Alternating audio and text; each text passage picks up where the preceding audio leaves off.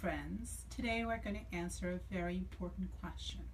The question is, what age should my child see the dentist for the very first time?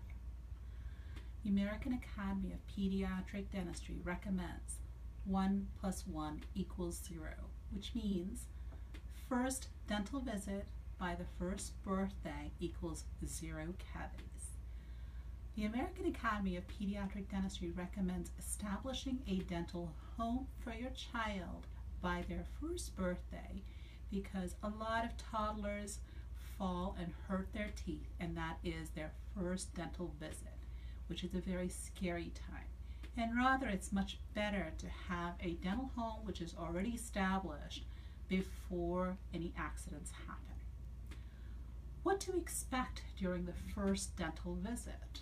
Well, the first dental visit, being that the child is typically 1 year old, is very much like a pediatrician's well check. A lot of risk factor assessment goes into that visit. An examination is done which is based on a knee-to-knee exam. The child typically sits in the lap of the parent and his head will go back in the dentist's lap. And the exam is conducted in that way. Developing a personalized prevention plan is one of the key things that should be the end goal of the first dental visit. Thank you.